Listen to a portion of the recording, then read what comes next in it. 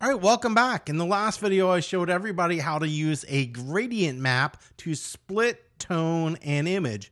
Today, I'm going to show you the same thing, but done in a completely different way. Now, when we did the split tone, it was kind of a muted or subtle color effect. This time, we're going to take an image like this and turn it into an image like this. So we're going to intensify the color versus reduce it. Now, the cool thing is I am going to have a link to this image below. You can go ahead and download it and work along with me. Just let yourself know that if you don't pick the exact same colors that I use, it will vary and look a little bit different.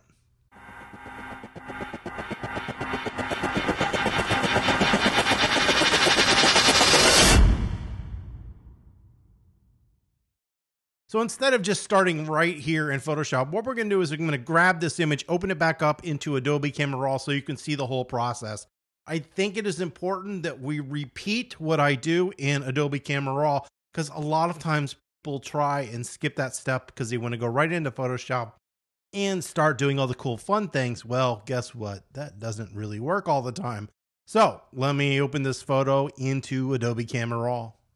All right, we're in Adobe Camera Raw here. We're going to take a look here at the Adobe Color. We're going to leave that color profile. I can take as shot and switch that to auto, and that warms our image up. I don't want it this warm, so we're going to come back and leave it as shot.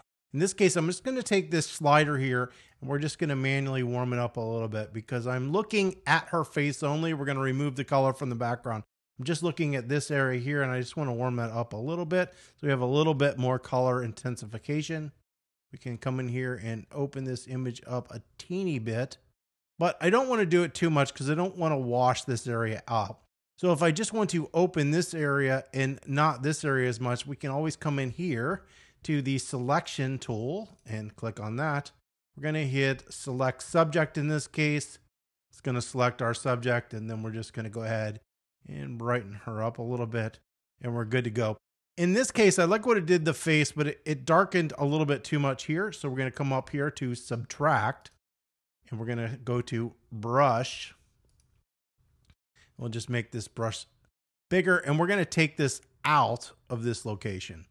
So we're just really in essence brightening up this face. I probably could have done it with just the adjustment. Right here I have my density down too low. So let's go ahead and just take that out. That looks good there. We're good. We're going to hit down here at open and we're going to open this image into Adobe Photoshop. I'll hit Command 0 to fill this image frame here. And then I'm going to hit Command J, which is Control J on a PC. And that is going to simply just duplicate the layer. Now, the first step, the first thing that we want to do here is select our subject.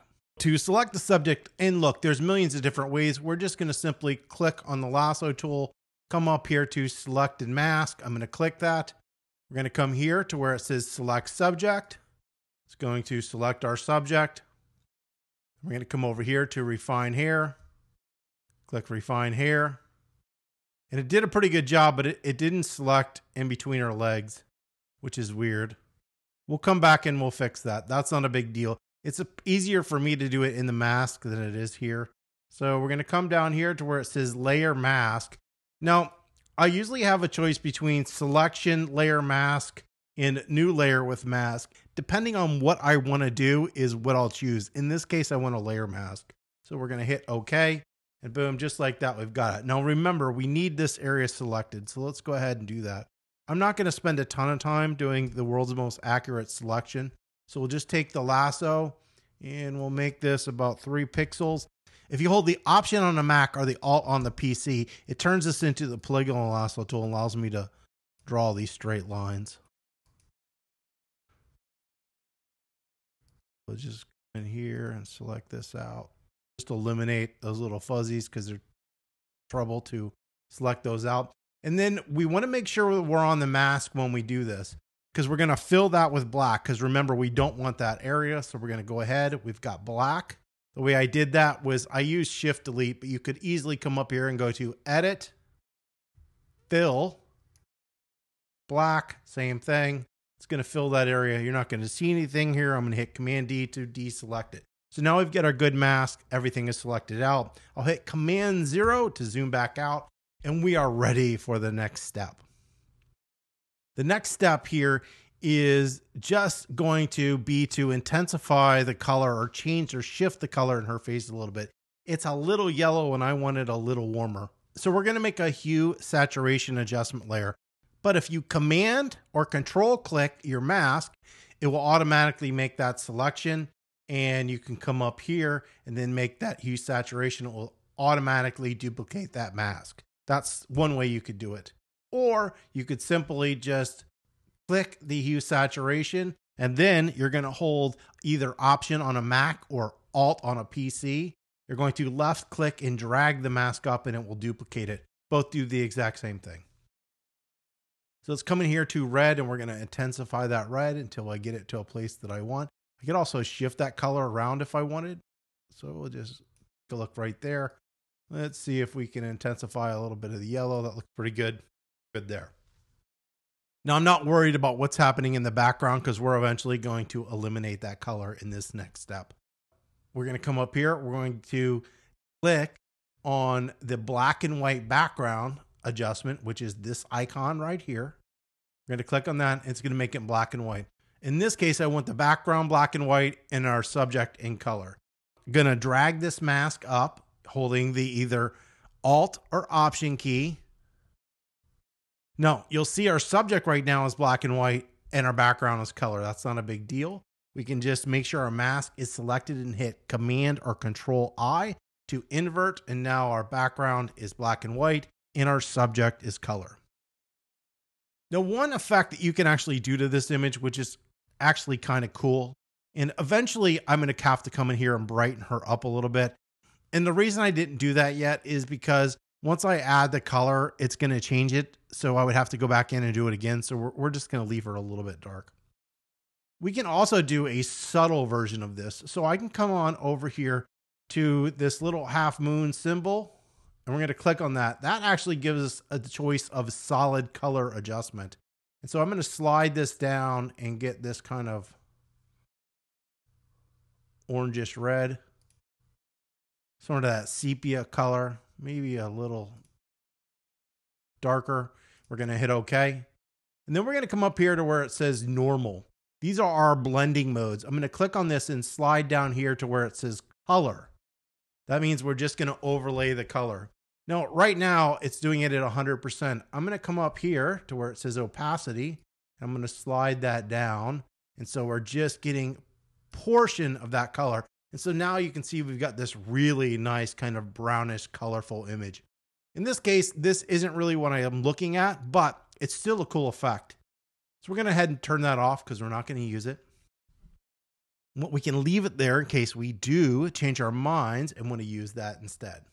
So our next step here is we're going to colorize the background. And when we colorize the background, instead of using the gradient map that we had here, we're going to actually come over here and we're going to use this gradient tool. Okay. So we're going to use the gradient tool. Now to use the gradient tool, we need a blank layer.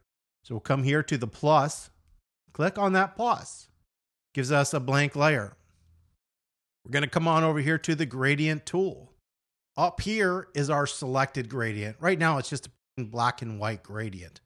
We also have the option to use a variety of different types of gradients. So we've got a linear gradient. Right here's our linear gradient, radial gradient, angle gradient, reflected gradient, and diamond gradient. In this case, we just want the linear gradient. We're going to come up here, click that little arrow, and this is going to give us some options. I'm going to scroll down because I've created my own gradient right here. I've got this nice orange to blue, and this is what we're going to add into the background. Remember, we want to add this gradient, but just to the background. So we need to move this mask here because we want this mask up here in this location. So you're going to hold your Option on a Mac and Alt on a PC, click and drag, and that will duplicate. So right here, we're going to make sure that this is selected. You cannot do this if you do it on the mask. It must be selected on this translucent layer here. Then we're going to come and we're going to draw our gradient. In this case, I'm going to draw at an angle. And the cool thing is you can draw a gradient and not like it and draw it again and change the way it works. So we're adding less yellow, more blue, more yellow, less blue.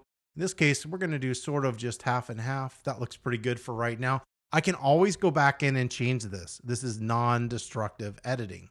Now, right now, it's a flat, solid color and looks weird. So we want to colorize that like we did before. So we're going to go to normal and once again, change back down to color, blending mode. So we're just getting the color of this solid gradient. We'll leave that at 100%. But remember, if we wanted to lower this, I can come to my opacity and lower that if I wanted. Right now, we'll just leave that where it is. So this is looking pretty good right here so far. If you're finding the information in any of these videos helpful, if you could please give me a thumbs up, that would be wonderful. If you would like to subscribe and get future videos as they come up, because I'm going to be doing a whole series on Lightroom right here, that would be great as well.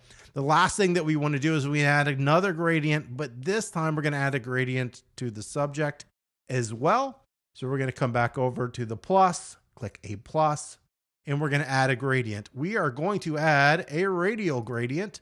So I'm going to click on the radial gradient right here. We're going to come in here. We're going to add a red orange. So we're going to click on red orange. We'll try this red orange. This doesn't look too bad, but maybe this here would look as good. I don't know. Let's try this one. See what that one looks like first. We'll draw our little map and it is backwards. So let's fix this. I'm going to hit Command Z to undo that. I'm going to click on my gradient and what is backwards is I want the red on this side and the yellow on this side. And look, sometimes this is just the way these are. This is kind of a pastel red. Maybe the other red might be better. Let's take a look at that one to see if we like that better. Let's try that one. So we're going to move our red over here and our yellow over here. Let's try this gradient instead. We'll hit OK. And then I want to go like this, trying to get this right about here, up a little bit more. So we'll try this.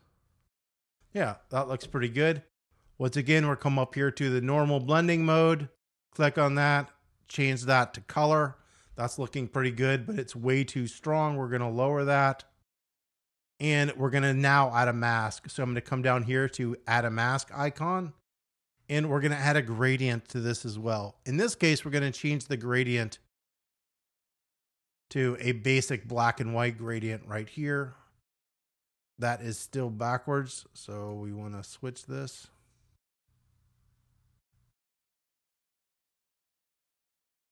That looks good. We'll hit OK. And then we're going to draw a gradient into this.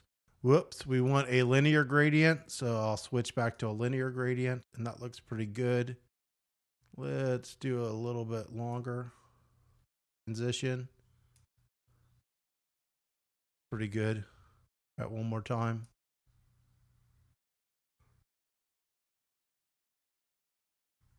Okay, that looks pretty good.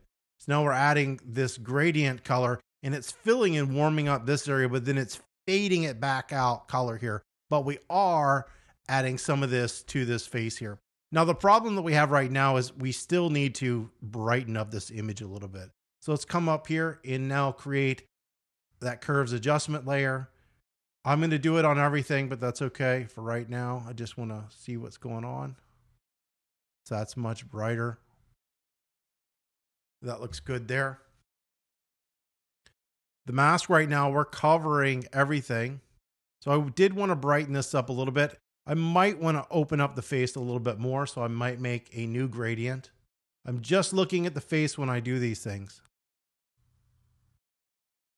I'm going to add some contrast back. That looks pretty good. I'm going to hit Command I to invert it.